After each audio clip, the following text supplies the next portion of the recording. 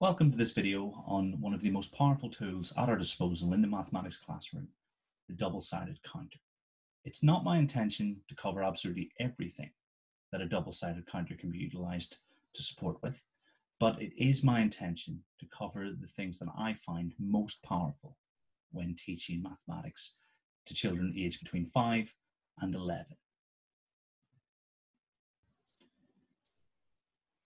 If we use double-sided counters in the same way that we use regular monotone counters, then we're not utilizing the full power that they possess. I think in the primary mathematics classroom, certainly, color is one of our most powerful allies, and it's a dimension of possible variation that we can utilize when using double-sided counters to support us in representing various structures the whole way through the primary phase.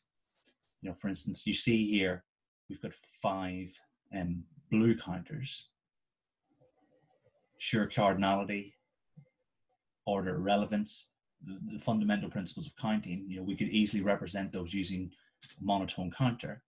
But if we wanted to draw attention to the part-whole relationships and those bonds that are so essential for our pupils to internalize, then we need to think about, well, how can we use these double-sided counters to represent that?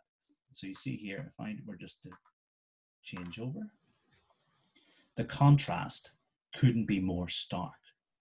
5 is a 3 and a 2, or a 2 and a 3, and then with a quick change, 5 is also 4 and 1.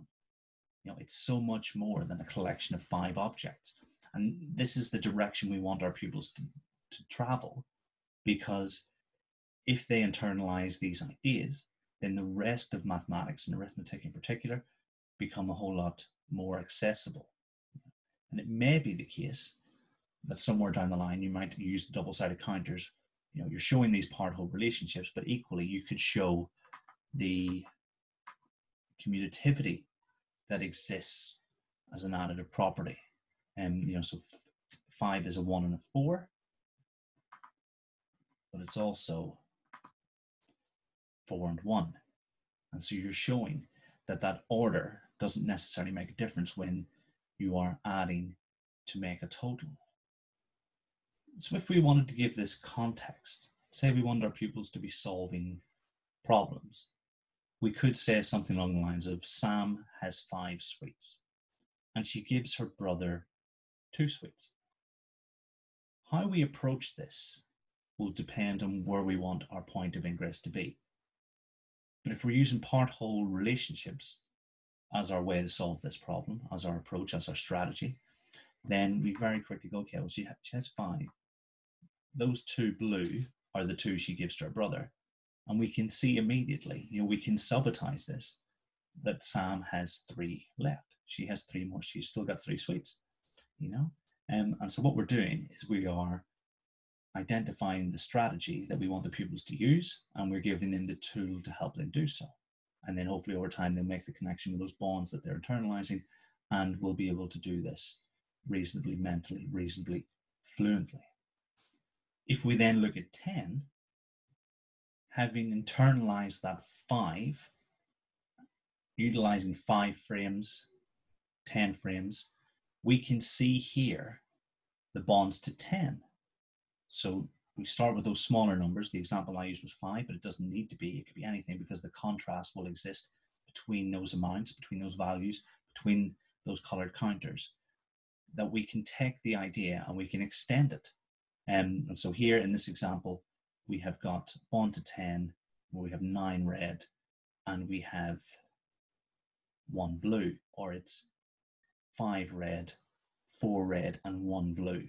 And so we're looking at how that composition is constructed, and asking the pupils to internalize ideas. Giving them something to think about when they want to process this mentally, because ultimately we want them to have this at their fingertips when they're thinking about more difficult mathematics. And this is some of the most difficult mathematics to teach because it is so important. And I think with double-sided counters, we can make those really complex and abstract concepts really concrete and like a firm foundation for the pupils to build on. Now, where I think this falls down, and I'm going to show it because it's just too much to do with counters. This falls down here because I think we've almost got far too much going on. I mean, you make that judgment where actually I think with 10, the pupils are able to hold a lot of information. They may, I'm not saying they definitely won't, but for me, this is a step too far.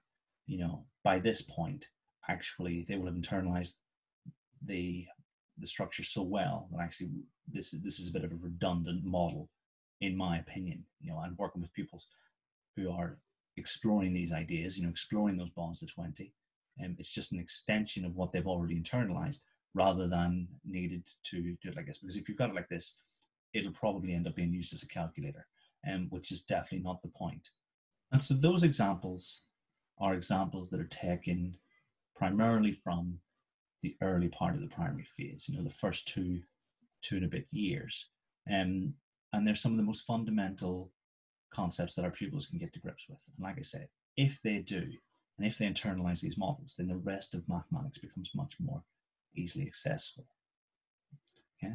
But if we wanted to take this same tool into the sort of later end of primary, the final 4 years in England, then we could use it to represent those proportional relationships, the different ways we can express fractions and the idea of a fraction.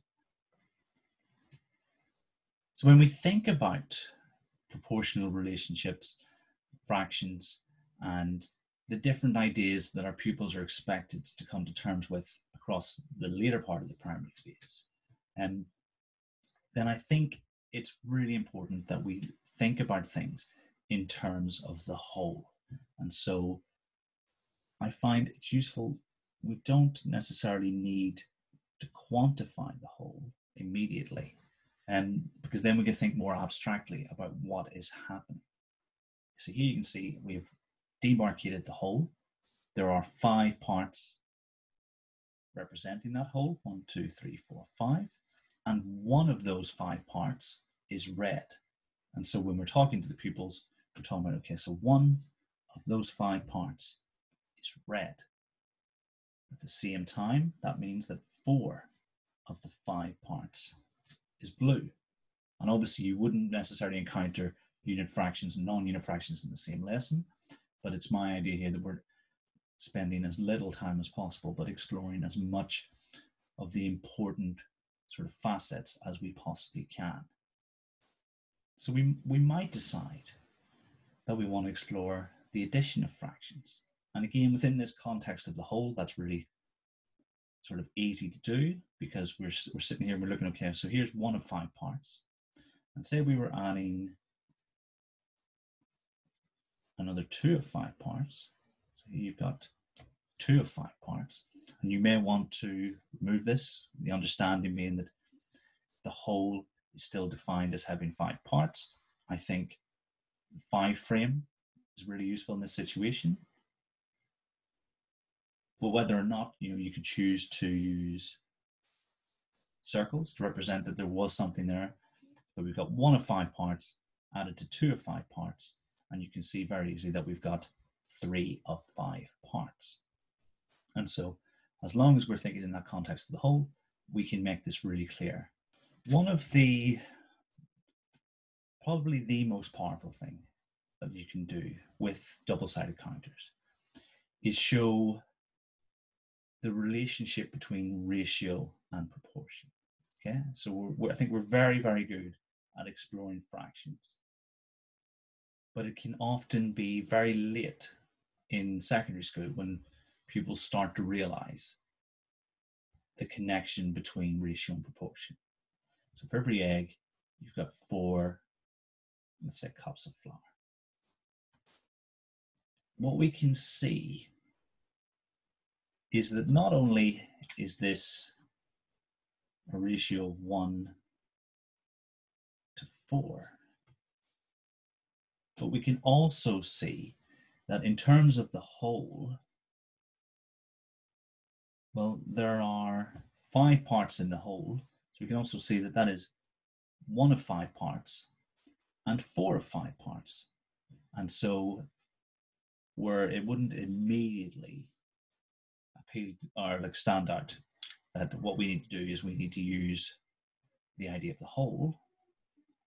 In this instance, when we're using double-sided counters, it's much more easily possible to do that. Okay, so I think there are something in the region of 14 different times that we can use double-sided counters to good effect, and a lot of them are the next step on. Like in the example with the bonds to 5, and then the bonds to 10. It's essentially the same idea, but an extension, an important extension.